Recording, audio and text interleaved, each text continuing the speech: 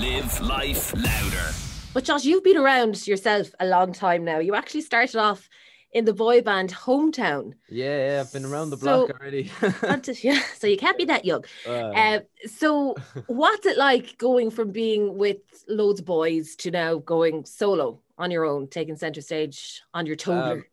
It's actually really nice, to be honest. Like, I had such an amazing time in the band and with the lads. We've experienced and done so much that I actually never thought I'd get to do in my lifetime.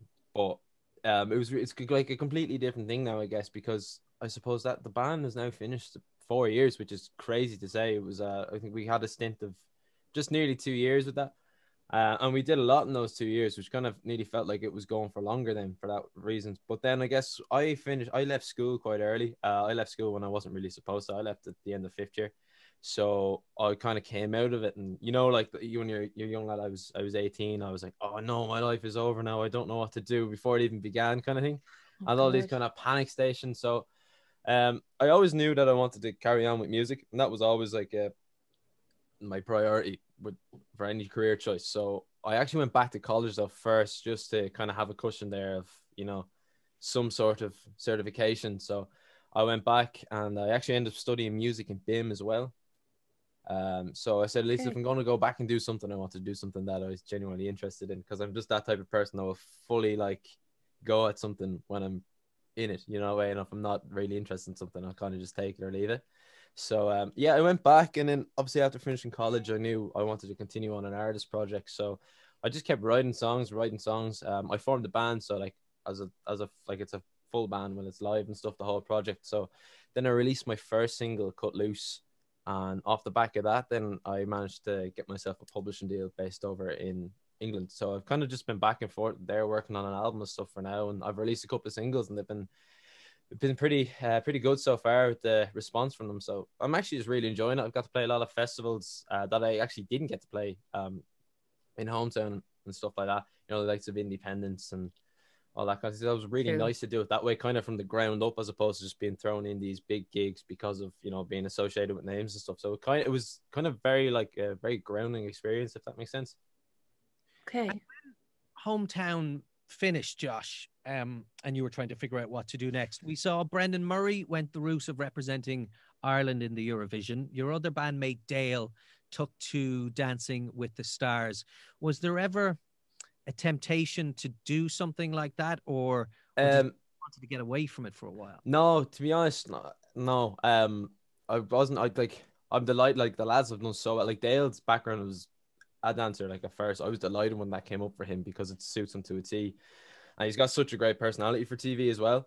Like, guys with Brendan, like, I was delighted for him as well. Like, the things that he's got to do now off the back of that as well. I'm still in touch with the lads all the time, but I knew for myself it wasn't the route I wanted to go down. I kind of wanted to, sit back and not rush into something, because I knew that I was just going to do that and then probably say to myself, you should have waited a while at least and try to figure out where you were at in your own head before doing that, and then who I was as an artist and what I did musically, especially after being in a band, because we didn't really have much of a say in what we could write and what to perform. It was just that's it there, lads, do that. So when you're so used to that, I guess it's trying to take that time and go, right, who am I?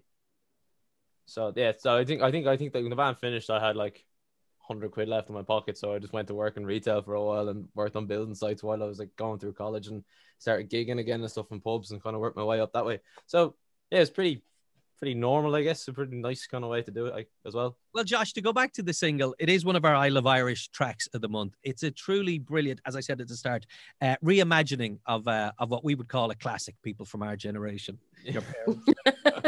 Not going to be forgiven for this one. Sorry.